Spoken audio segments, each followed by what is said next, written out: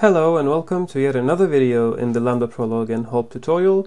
Today we'll not see anything new, but rather we will use all or nearly all that we saw before in an actual real-world application, though it will be small so as to fit in the 10 to 15 minutes limit. So today we'll define and test a state machine.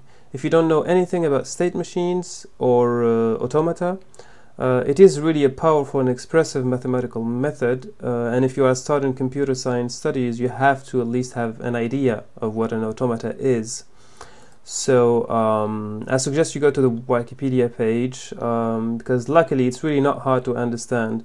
So what I suggest is pause this video and read at least the few first paragraphs, and it is simple enough so that you can understand with just a few paragraphs of the Wikipedia page. So basically what a state machine is, it's modeled by some states, as its name implies, and you can go from one state to another using transitions, and the transitions are triggered by conditions or actions.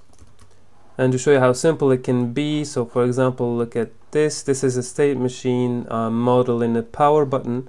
So if the machine is in the state on and you click the button, it's gonna power off, and if the machine is in the state off and you click the button, it's gonna power on. So the state machine can be as simple as that. Of course, we will do a machine that is a little bit more complicated. It has a wide variety of use. It can be used in linguistics, in artificial intelligence, in a lot of other things. And this, for example, is one that can be used in linguistics. You see that this state machine has two states, S1 and S2. You have to distinguish at least one initial state, represented by this in arrow, and at least one accepting or final state, which is modeled by the double circle. So here S1 is both initial and final. So this machine accepts words that have a certain number of ones, and can have as many ones as we want. But as soon as you do a zero, as soon as the word has a zero, it goes into another state which is not final. So you can see that the words accepted cannot have just one zero. After that zero, it can have any number of ones it wants, but it has to do another zero to come back to an acceptance state. So you could see right away that this is a machine that accepts the words on the alphabet 1 and 0 that have an even number of zeros. So I'm gonna let you read more about this. You can pause the video, and when you come back, we'll jump right away. Go ahead, I'll wait. Alright, now if you paused and looked, you know that a state machine has various components, which are states. Let us write them here in a comment section. So it has states, it has transitions to go from one state to another, it has an alphabet on which to run or to write the conditions that will trigger the transitions, and furthermore, in the states you have some final and some initial. Now, as you have read, state machines are sometimes used in linguistics, and that's the example we're going to work on. We will design a machine that will recognize all words and only the words that satisfy these conditions. So the objective, let's say, the words that have to start with 1. So let's take as an alphabet just the natural numbers for convenience. The words have to start with 1. And then they can have as many alternation of 1, 2, and 3. Alternating 1, 2, and 3. But they cannot end with 3. So they have to end at least with 1 or 2. And when they have a 4, when a 4 is encountered, immediately a 5 is encountered. So the words, if there is a 4 in the world, it has to be followed immediately by a 5. And there is a way of writing this formally. So the words, the accepted words, are of the form 1, and then 1 or 2 or 3 star, meaning any number of 1, 2, and 3. So the star means 0 or more, but actually it can also have any number of or 4 followed by 5. And then to end, it can end with either 1 or 2 or 4 and 5. So let's make a drawing of that just to make things more visible. So we have a state, let's call it, oh, sorry, wrong tool. Okay, so let's start with the state, call it Q1 or maybe S1. Okay, let's call it Q1. So in Q1, which is the initial state, it can have as many ones as it wants, and it has to start with a 1. So actually this one we don't need.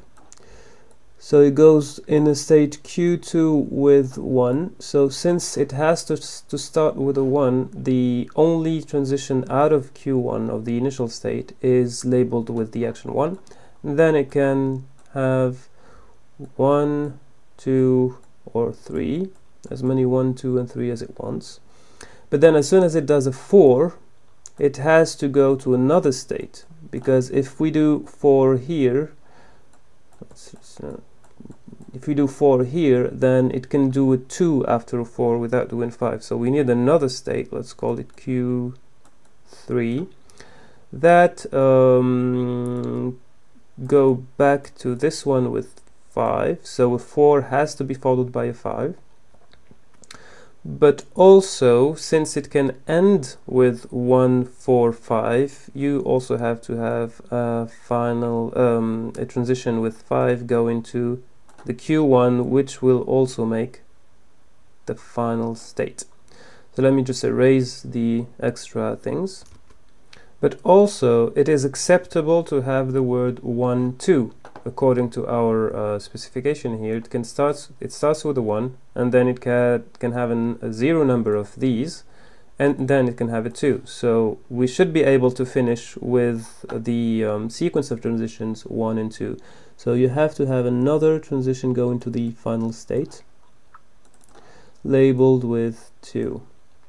And it cannot end with a 3, and it can end with 1, 4, 5. So we're fine. Okay, actually we're not, because you also have to accept the words 1, 3, 1, and here you see that 1, 3, 1 doesn't take you into a final state, sorry for that. So you have to also add another transition going back to the final state with 1. And I think now we're good. Okay, so let's start modeling. Let's start with the types of a transition. So transition will go from one state with a certain it's called states, with a certain integer, so int, into another state, and we're gonna make it a predicate. So here we have to define the new type, which is state, kind state type.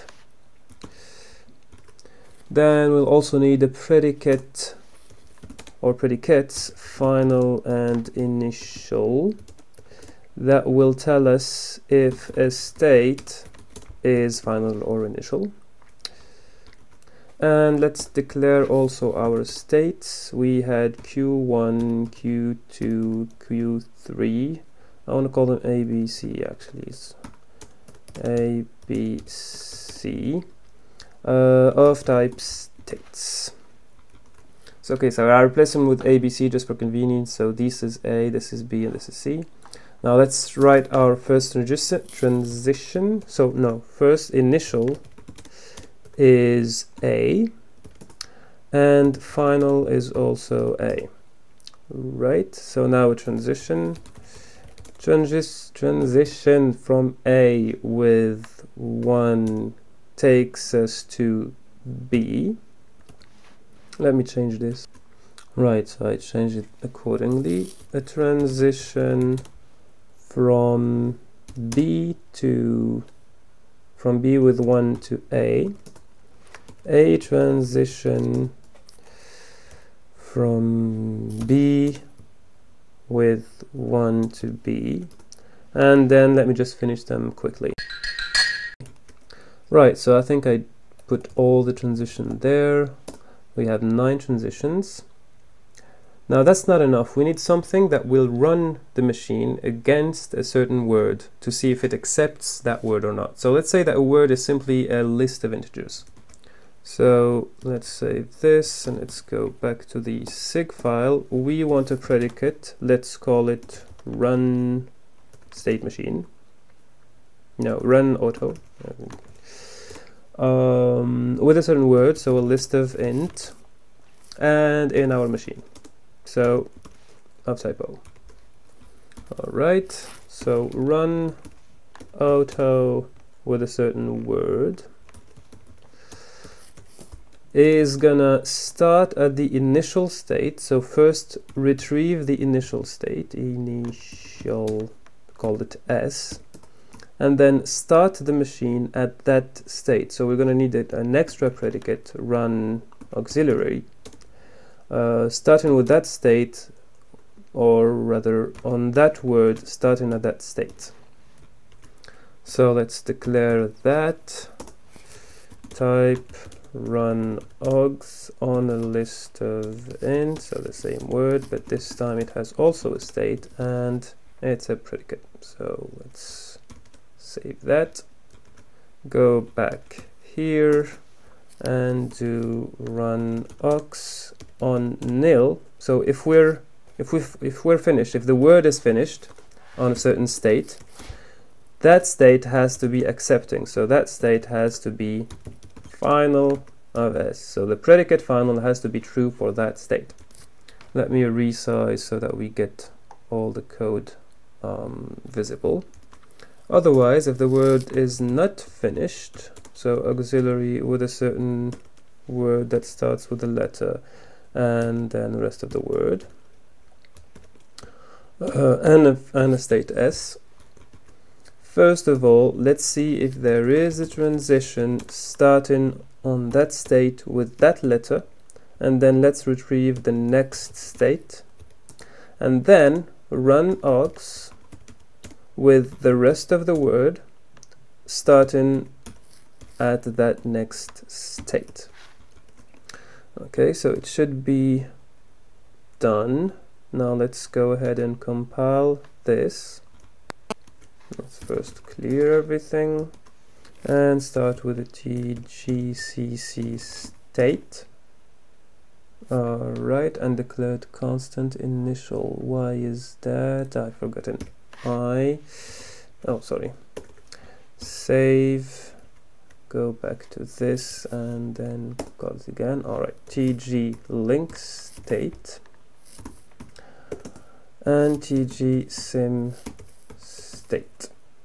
Alright, what we can do with this is, for example, if we want to know all the outgoing transitions of a certain state, we can say transition, for example, the state B. I want to know all the actions and all the next state of that B. So it says you can go to A using 1. Do you want more solution? You can say yes. You can go to A with 2, yes. You can go to B, etc. So you can do this all along, and we'll give you all the 1, 2, 3, 4, 5, 6, 7, 8, 9 or something transitions going out of B. All right, but we didn't do all this just to test the transitions. We're going to test if a certain word is accepted by the machine. So run auto, for example, 1. Is this word supposed to be accepted? I guess so, and it accepts the word. Does it accept the word 131? Yes. Now let's see if it accepts the word 131 or 1342, and it shouldn't. Yeah, it doesn't. Now let's change this to 1, 2, 3, 4, 5, 2, and it does. Okay, so that was our video for today. I just wanted to show you something that you can do with Lambda Prolog. This was Z.A.C.K with the tutorial of the Lambda Prolog and HOLP. See you soon for another video, and thank you for watching.